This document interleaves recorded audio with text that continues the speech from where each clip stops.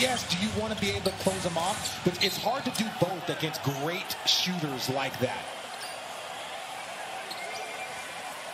Bledsoe turns it over, and now Adams and Adebayo get into it a little bit.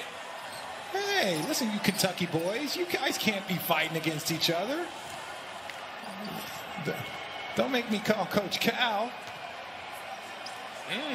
Bledsoe gave a hip check to Adebayo.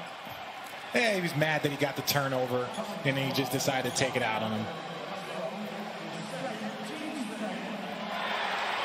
To get to the point where when the other team gets him mad, he can take over the game in different ways, to a point where his teammates will say, they look at him and say, oh, okay, he's about to take us to the promised land. And that's the type of mentality Bam Adebayo has, and that's the type of look he gave Eric Bledsoe.